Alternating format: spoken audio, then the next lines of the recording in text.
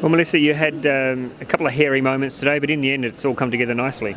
Yeah, I didn't dive as well as I wanted to dive, but at least I made the final, which is good, so the score will start from scratch again. Hopefully I can go out and have a better round. I think probably the worst dive you did today was probably your very first dive of the day, was it? And so you managed to bounce back nicely from that.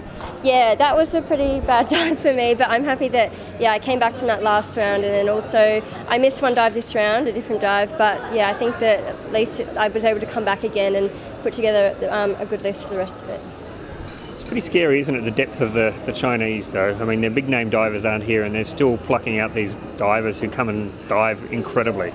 Yeah, they're amazing and they're such a big inspiration, and it's actually great to be able to come to these comps and have such a high level of diving standards, so it pushes us to want to dive well and try and get up there with them as well. What were the conditions like today? It's obviously not as windy as some of the training days, but how was it?